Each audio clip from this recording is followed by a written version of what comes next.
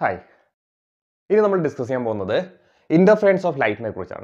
So first of all, what is interference of light? The non-uniform distribution of light intensity due to the superposition of multiple light waves is called interference. എന്താണ് പറഞ്ഞിരിക്കുന്നത്? ഒന്നിലധികം waves, light waves അല്ലേ? നമുക്കറിയാം Huygens wave തിയറിയിൽ നമ്മൾ മനസ്സിലാക്കിയിട്ടുണ്ട് light എന്ന് പറയുന്നത് എന്താണ്? വൈബ്രേഷൻ ഓഫ് പാർട്ടിക്കിൾ ആണ്. അപ്പോൾ ആ വൈബ്രേഷൻ ഓഫ് പാർട്ടിക്കിൾ എന്ത് ചെയ്യുന്നു? ഒരു പാർട്ടിക്കിളിന്റെ വൈബ്രേഷൻ തൊട്ടടുത്ത പാർട്ടിക്കിളിലേക്ക് ട്രാൻസ്ഫർ ചെയ്യപ്പെടുന്നു. സോ ഇത് nth ഡയമെൻഷൻ സ്പെറിക്കൽ ഷേപ്പിലേക്കും ഈ വൈബ്രേഷൻസ് ട്രാൻസ്ഫർ ചെയ്യുന്നതിന്റെ ഭാഗമായിട്ട് ലൈറ്റ് എന്ന് പറയുന്നത് വേവ് നേച്ചറായിട്ട് മൂവ് ചെയ്യുന്നു എന്നുള്ളതാണ് നമ്മൾ മനസ്സിലാക്കിയിട്ടുള്ളത് അല്ലേ? അങ്ങനെയാണെങ്കിൽ നമ്മൾ രണ്ട് സോഴ്സസ് നമ്മൾ കൺസിഡർ ചെയ്യാണ്, അല്ലെങ്കിൽ ഒന്നിലധികം സോഴ്സസ് നമ്മൾ കൺസിഡർ ചെയ്യാണ്. സോ ഈ ഒന്നിലധികം സോഴ്സസിൽ നിന്നും ലൈറ്റ് വേവ്സ് പ്രൊഡ്യൂസ് ചെയ്യപ്പെടും. അങ്ങനെയാണെങ്കിൽ ചില പെർട്ടിക്കുലർ പോയിന്റുകളിൽ വെച്ചിട്ട് ഈ മൾട്ടിപ്പിൾ സോഴ്സസിൽ നിന്നും പ്രൊഡ്യൂസ് ആയിട്ടുള്ള ലൈറ്റ് വേവ്സ് ഇന്റർഫിയർ ചെയ്യും, ഒന്നും മറ്റൊന്നുമായിട്ട് കൂടിക്കലരും. ഇതിന്റെ ഭാഗമായിട്ട് ഡാർക്ക് ബ്രൈറ്റ് ഏരിയാസ് അത് റിപ്പീറ്റഡ് ആയിട്ട് ഓറിയന്റേഷൻ നടക്കും. ഇതിനാണ് നമ്മൾ എന്ത് പറയുന്നത്? ഇന്റർഫിയറൻസ് ഓഫ് ലൈറ്റ് എന്ന് പറയുന്നത്. സോ ഒന്നുകൂടെ നോക്കിക്കോളൂ, the non uniform distribution of light intensity. Light ഇന്റൻസിറ്റിയിൽ എന്ത് ചെയ്യും?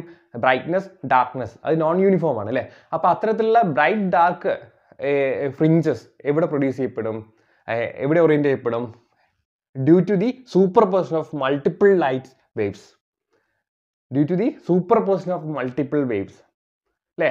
അപ്പം ഒന്നിലധികം സോഴ്സസിൽ നിന്നും പ്രൊഡ്യൂസ് ചെയ്യപ്പെടുന്ന ലൈറ്റ് വേവ്സിന്റെ സൂപ്പർ പൊസിഷൻ കൊണ്ട് ഇന്റൻസിറ്റിയിൽ നോൺ യൂണിഫോം ഡിസ്ട്രിബ്യൂഷൻ ഉണ്ടാവുന്നു. ഇതിനാണ് നമ്മൾ എന്ത് പറയുന്നത്?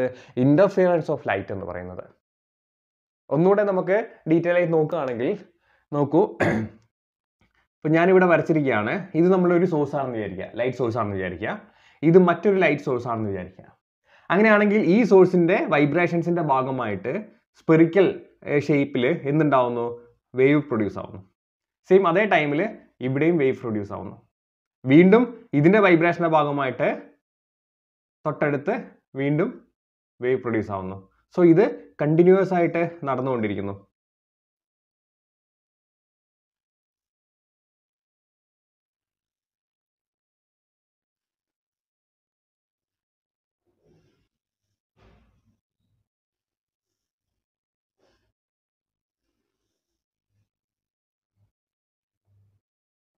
ഓക്കെ, അപ്പൊ നോക്കിക്കോളൂ, ഇതാണ് മൾട്ടിപ്പിൾ സോഴ്സസ് ആണിത്, ഒന്നിലധികം സോഴ്സസ് ഉണ്ട് അല്ലേ?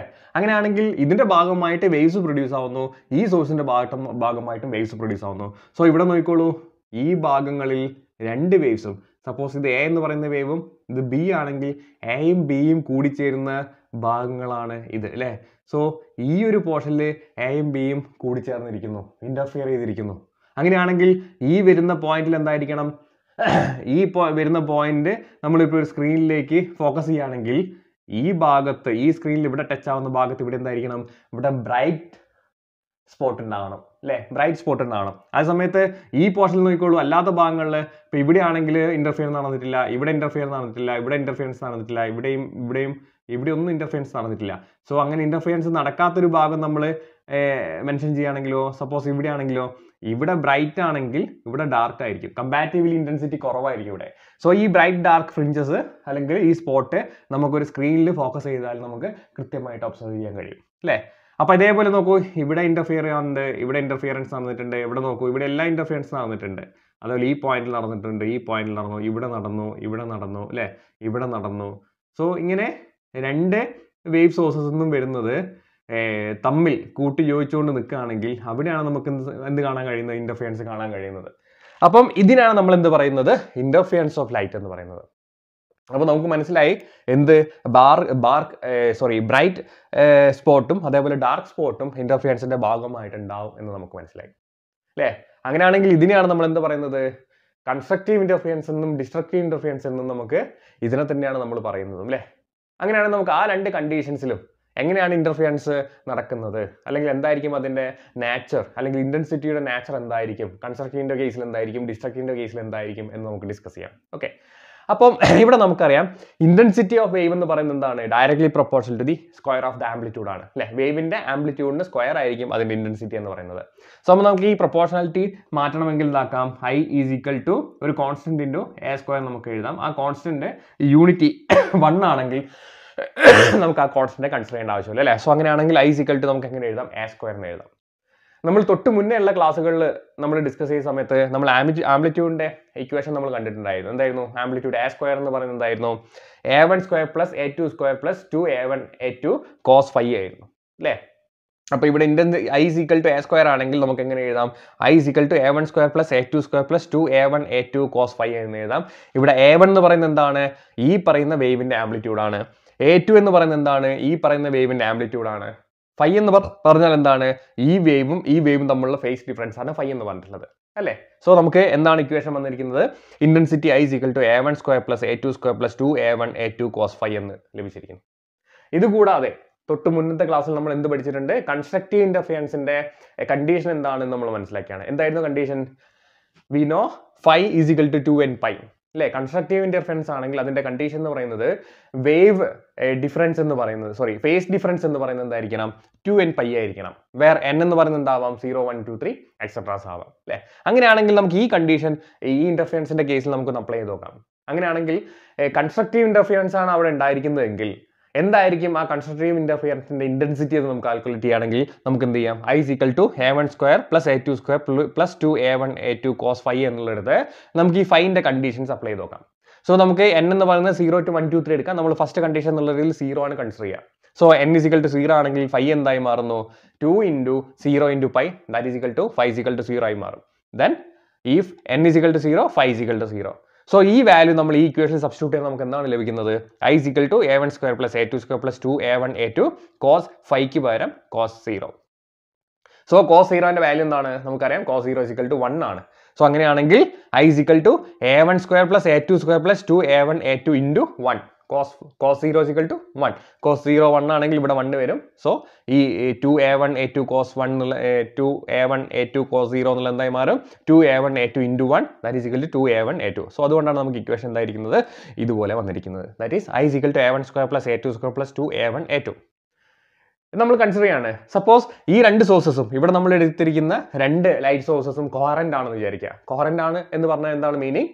ഈ സോഴ്സസിന്റെ ആംപ്ലിറ്റ്യൂഡ്, ഇതിൽ നിന്നുണ്ടായിരിക്കുന്ന വേവിന്റെ ആംപ്ലിറ്റ്യൂഡ് എന്ന് പറയുന്നത് സെയിം ആയിരിക്കും. അതുപോലെ ഫ്രീക്വൻസി സെയിം ആയിരിക്കും. ഈ രണ്ടിന്റെയും വേവിന്റെ വേവ് ലെങ്ത് സെയിം ആയിരിക്കും അല്ലേ. കറക്റ്റ്. സോ ഇത്തരത്തിലുള്ളതിനാണ് നമ്മൾ എന്ത് പറയുന്നത്? കോഹറന്റ് വേവ്സ് എന്ന് പറയുന്നത്. അതുപോലെ ഫേസ് ഡിഫറൻസ് എന്തായിരിക്കും? ഒരേ ഫേസിലായിരിക്കും ഈ വേവ്സ് മൂവ് ചെയ്യുന്നുണ്ടാവുക. സോ ഇതിനെയാണ് നമ്മൾ കോഹറന്റ് വേവ്സ് എന്ന് പറയുന്നത്. അങ്ങനെയാണെങ്കിൽ ഇവിടെ നമ്മൾ എടുത്തിരിക്കുന്ന രണ്ട് സോഴ്സസും കോഹറന്റ് ആണെങ്കിൽ അവിടെ A1 A2 എന്ന് പറയുന്നത് എന്തായിരിക്കണം? ആംപ്ലിറ്റ്യൂഡ് എന്ന് പറയുന്നത് സെയിം ആയിരിക്കണം. സോ അതുകൊണ്ട് നമുക്ക് A1 A2 എന്നുള്ളതിന് പകരം A എന്ന് കൺസിഡർ ചെയ്യാം. അങ്ങനെയാണെങ്കിൽ ഈ ഇക്വേഷനിൽ A1 A2ന് പകരം A സബ്സ്റ്റിറ്റ്യൂട്ട് ചെയ്ത് എന്താണ് ലഭിക്കുന്നത്? I is equal to A square plus A square plus 2AA right. So A square plus A square is equal to 2A square.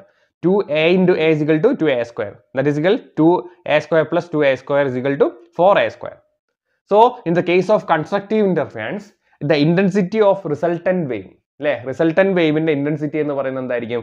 I is equal to 2A square plus 2A square that is equal to 4A square ആയിരിക്കും. എന്ന് വെച്ച് കഴിഞ്ഞാൽ അവിടെ brightness ആണ് produce ആവുന്നത് അല്ലേ. ഒരു വേവിന്റെ എന്താണ് ഇപ്പൊ ഇങ്ങനെ നമ്മൾ ഒരു സ്ക്രീനിലാണ് നമ്മൾ ഇതിന്റെ ഒപ്റ്റിമൈസ് ചെയ്യുന്നതെങ്കിൽ ആ സ്പോട്ടിൽ ഇന്റർഫിയൻസ് നടക്കുന്ന കൺസ്ട്രക്റ്റീവ് ഇന്റർഫിയൻസ് ആണെങ്കിൽ ആ സ്പോട്ടിൽ നടക്കുന്ന വേവിന്റെ റിസൾട്ടന്റ് വേവിന്റെ ഇന്റൻസിറ്റി എന്ന് പറയുന്നത് മീൻസ് 4 into A square ആയിരിക്കണം അല്ലേ. അങ്ങനെയാണെങ്കിൽ എന്താ വരുന്നത്? അത് മാക്സിമം ഇന്റൻസിറ്റി ആണ് അവിടെ കാണിക്കുക. In the case of constructive ഇന്റർഫിയൻസ് the intensity of resultant wave is maximum അല്ലേ. അത് തന്നെ കോഹറന്റ് വേവ് സോഴ്സ് ആണെങ്കിൽ രണ്ട് വേവ്സ് ആണ് നമ്മൾ കൺസിഡർ ചെയ്യുന്നത്. രണ്ടും കോഹറന്റ് ആണെങ്കിൽ I is equal to 4A square വരും. ഓക്കെ ആണോ? ഇനി ഇത് നേരെ മറിച്ച് ഡിസ്ട്രക്റ്റീവിന്റെ കേസിലാണെങ്കിൽ നോക്കാം. ഡിസ്ട്രക്റ്റീവ് ഇന്റർഫിയൻസ് ആണെങ്കിൽ നമുക്കറിയാം condition phi is equal to 2n+1 phi ആണ്. അത് നമ്മൾ തൊട്ട് മുന്നത്തെ ക്ലാസ്സിൽ നമ്മൾ ഡിസ്കസ് ചെയ്ത് കഴിഞ്ഞു അല്ലേ. അങ്ങനെയാണെങ്കിൽ ഇവിടെ n എന്ന് പറയുന്നത് എന്താവാം? 0, 1, 2, 3 എക്സെട്രാസ് ആവാം. സോ ഫസ്റ്റ് കണ്ടീഷൻ എന്നുള്ളതിലേക്ക് നമുക്ക് എന്താക്കാം? n-ന് 0 എന്നുള്ള വാല്യൂ കൊടുത്തിട്ട് നമുക്ക് നോക്കാം. അതിന്റെ ഇക്വേഷൻ നമുക്കറിയാം A1 square plus A2 square 2A1 A2 cos phi ആണ്. സോ ഇവിടെ n 0 ആണ്. n 0 ആണെങ്കിൽ ഇത് വരും phi is equal to 2 into 0 plus 1 ആണ്. That means phi is equal to 0 plus 1 into 5 that is equal to 5. അല്ലേ? phi is equal to pi എന്ന് നമുക്ക് കിട്ടും. സോ നമുക്ക് എന്ത് കിട്ടുന്നു? if the value of n is equal to 0 then the value of phi is equal to pi. അപ്പോൾ ഈ equation എന്തായി മാറുന്നു? a1 a2 square plus a1 square plus a2 square is equal to, sorry, I is equal to a1 square plus a2 square plus 2a1 a2 cos pi. cos pi യുടെ value എന്താണ്? -1. So equation എന്തായി മാറുന്നു? a1 square plus a2 square minus into plus minus 2a1 a2 എന്നായി മാറുന്നു. അപ്പോൾ ഇവിടെ നോക്കൂ, നമുക്ക് വന്നിരിക്കുന്നത് a1 square plus a2 square plus 2a1 a2 ആയിരുന്നു. ഇവിടെ എന്താ വന്നിരിക്കുന്നത്? a1 square plus a2 square minus 2a1 a2 ആണ്. സോ ഇവിടെ നമുക്ക് മാക്സിമ ഇന്റൻസിറ്റി ആണ് ലഭിച്ചിരിക്കുന്നതെങ്കിൽ ഒബ്വിയസ്ലി ഇവിടെ എന്തായിരിക്കണം? മിനിമം ആയിരിക്കണം ലഭിക്കേണ്ട ഇന്റൻസിറ്റി എന്ന് പറയുന്നത്, അല്ലേ? സോ നോക്കാം നമുക്ക്. സെയിം കണ്ടീഷൻ നമ്മൾ എടുക്കുകയാണ്. If the two sources are coherent, അങ്ങനെയാണെങ്കിൽ a1 a2 is equal to a ആയിട്ട് മാറും. Then the equation become a is equal to a square plus a square minus 2a into a. So a square plus a square minus 2a into a square. So a square plus a square minus 2a, that is equal to 2a square minus 2a square, that is equal to I is equal to 0. അല്ലേ? എന്ന് വെച്ച് കഴിഞ്ഞാൽ അവിടെ എന്തായിരിക്കണം? Darkness ആണ് അവിടെ produce ആവുന്നത്. Darkness ആയിരിക്കണം പ്രൊഡ്യൂസ് ആവുന്നത്. എന്ന് വെച്ച് കഴിഞ്ഞാൽ അവിടെ എന്തായിരിക്കണം? if the two current sources are interfere and in the case of destructive interference the resultant intensity of the wave, the resultant intensity of the wave is minima. If the two sources are current waves, that means the amplitude of the two waves are equal, then after destructive interference the intensity of the resultant wave is equal to 0. Clear ആണോ? So ഇതാണ് interference of light എന്ന് പറയുന്നത്. Interference of ലൈറ്റിന്റെ കേസിൽ constructive interference ആണെങ്കിൽ അവിടെ ഉണ്ടാകുന്ന intensity എന്ന് പറയുന്നത് മാക്സിമം ആയിരിക്കും. ഡിസ്ട്രക്റ്റീവ് ഇന്റർഫിയറൻസ് ആണ് നടക്കുന്നതെങ്കിൽ അവിടെ ഉണ്ടാകുന്ന ഇന്റൻസിറ്റി എന്ന് പറയുന്നത് മിനിമം ആയിരിക്കണം. രണ്ട് കോറന്റ് സോഴ്സ് ആണ് നമ്മൾ കൺസിഡർ ചെയ്യുന്നതെങ്കിൽ അവിടെ കൺസ്ട്രക്റ്റീവ് ഇന്റർഫിയറൻസിന്റെ ഭാഗമായിട്ട് പ്രൊഡ്യൂസ് ചെയ്യുന്ന റിസൾട്ടന്റ് വേവിന്റെ ഇന്റൻസിറ്റി എന്ന് പറയുന്നത് 4a² ആയിരിക്കണം. അതേ സമയത്ത് ഡിസ്ട്രക്റ്റീവ് ഇന്റർഫിയറൻസിന്റെ കേസിൽ രണ്ട് കോറന്റ് വേവ്സ് ആണ് ഡിസ്ട്രക്റ്റീവ് ഇന്റർഫിയറൻസ് പ്രൊഡ്യൂസ് ചെയ്യുന്നതെങ്കിൽ അവിടെ എന്തുണ്ടായിരിക്കണം? I is equal to 0 ആയിരിക്കണം. ക്ലിയർ ആണോ പറഞ്ഞിരിക്കുന്നത്? ഓക്കെ.